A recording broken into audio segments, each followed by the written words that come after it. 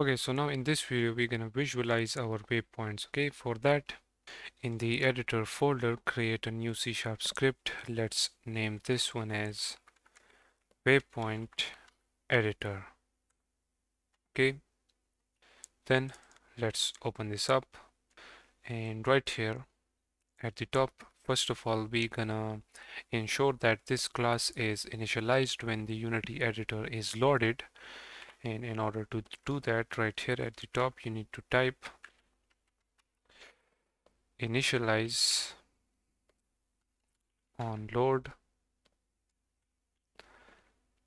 Then after this we're gonna specify that the onDraw scene gizmo method should be called to draw gizmos in the scene view. Okay, so right here we're gonna say draw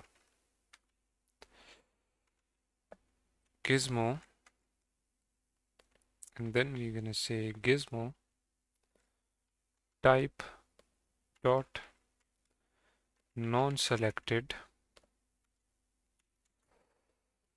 then gizmo type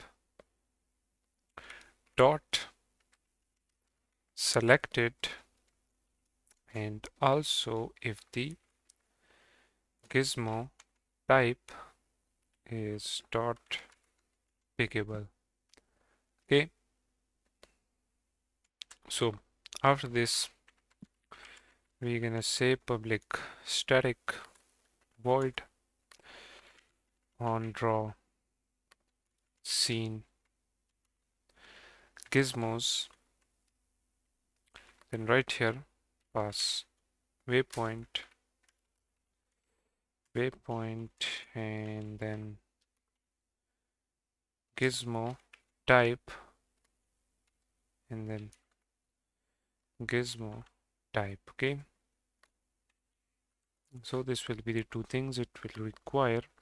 Now in here, first of all, let's set the gizmo color based on selection status.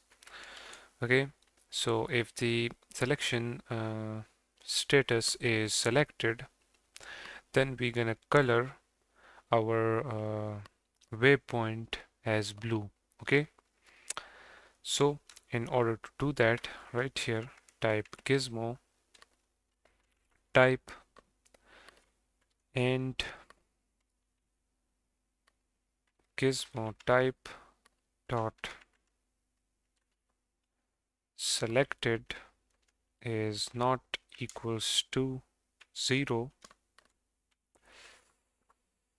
Then we're gonna set the gizmos dot color to color dot blue. Okay, and guys, before moving any further, make sure that from this class you remove mono behavior, and at the top you need to type this same thing using Unity editor. Okay, and also this is not gizmos, it is just gizmo type, and right here as well remove that s. Okay, so let's continue our work. Now if the waypoint is not selected, then we're gonna set the gizmo color to transparent, a little bit transparent blue. Okay, so for that we can just simply say gizmo dot color, and this is gonna be equals to color dot blue. Let's multiply this by 0.5. Okay, then after this we're gonna draw a sphere at the waypoint position with a radius of 0.2. okay, or 0.1, whatever you like. So I'm gonna say gizmos dot draw sphere, and that sphere, as I told you, will be around the waypoint dot transform dot position, and let's make it 0.1, or let's make it 0.5. Then if you save the script, get back right here. Now if you click on create waypoint, as you can see it created this waypoint, and as you can see there is this sphere. Okay, you can increase its whole width if you want, but I will leave this as 0.5. Okay, and as you can see, when it is selected it is fully blue, and when it is not selected it is a transparent type of blue. Okay, so it is working perfectly fine. After this, what we're gonna do is we're gonna reset gizmo color to white and draw a line representing the width of the waypoint. So first of all, we're gonna say gizmos.color equals to color dot white. Okay, and after this we're gonna say gizmos dot draw line, and in here we're gonna say, let's actually move it like this. Okay, and now in here we want to show the width of the waypoint, so we're gonna say transform dot position plus. Okay, first of all we want to uh, show the width on the left and right side, so let's start from the right side. So we're gonna say plus waypoint dot transform dot right, multiply that by the waypoint dot waypoint width, and let's divide that by 2. Okay, now let's do it on the left side. So I'm gonna copy and paste that, change this from plus to minus because we can't use the left word, and everything else will be the same. But right here you need to remove the semicolons and add this one right there. Okay, now if you save the script, get back right here, create a new waypoint. As you can see, this is the waypoint and this is the width of the waypoint, as you can see. And if you click on inspector and try decreasing the width, as you can see the width of the waypoint decreases. Okay, and also let me tell you that whenever we create a waypoint inside the waypoint origin, it takes its forward vector, and as you can see the forward vector of this waypoint is in that direction. Okay, so it is my tip or advice to you that when you create a waypoint origin, okay, then make sure that its forward vector is in the forward direction of the track. Okay, so our track forward direction is in this way. So what I'm gonna do is I'm gonna rotate it on 90, and now as you can see the forward vector is in that direction. If you go ahead and create a new waypoint, as you can see the newly created waypoint is in the forward direction as well automatically. Alright, now let me tell you what we will do next is, let me create few waypoints and let's move them.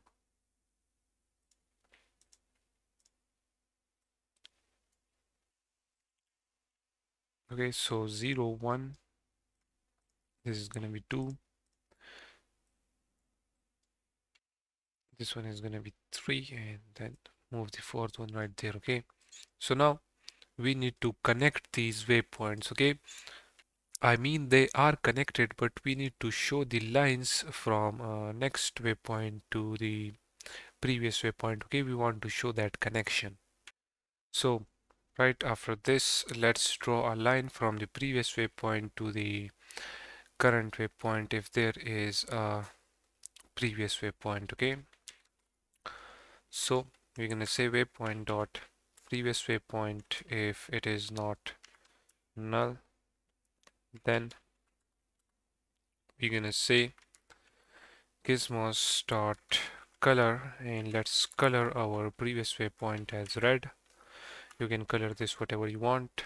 Then after this we're gonna calculate offset to ensure the line is drawn correctly between the waypoints. Okay, so we're gonna say vector 3 offset equals to waypoint dot transform dot right.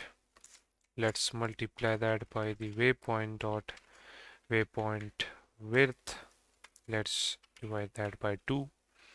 Then after this we're gonna say vector 3 offset 2, and the offset 2 will be waypoint dot previous waypoint dot transform dot right,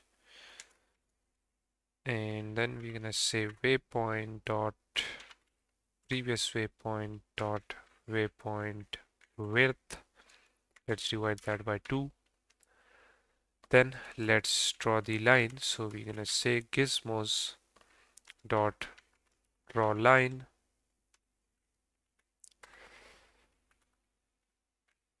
and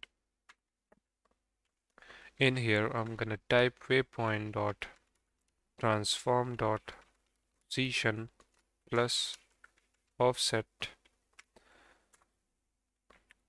waypoint dot previous waypoint dot transform dot position plus offset 2. Okay, now let's draw a line from the next waypoint to the current waypoint. Okay, and how we will do that, we're gonna do that as the same as we did for the previous waypoint. So I'm gonna copy this whole thing, paste it down below, and now change this from previous to next waypoint. We're gonna color the next waypoint as green, and right here we're gonna say waypoint dot transform dot right, and right here we're gonna use the minus sign. Okay, and right here as well, and we're gonna change this to from previous to next waypoint, and right here as well.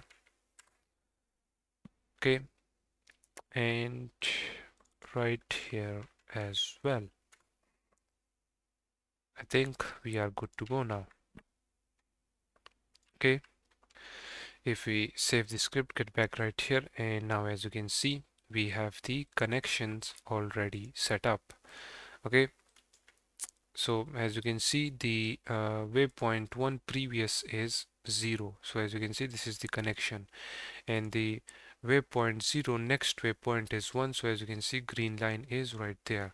Okay, because we are showing the next waypoint on the left side and the previous waypoint on the right side. Okay, so you can see these connections, and guys, make sure that your gizmos is turned on, because if it is turned off you're not gonna see these things. Okay, so now our waypoint system is done. In the next video we're gonna create waypoints on our whole track.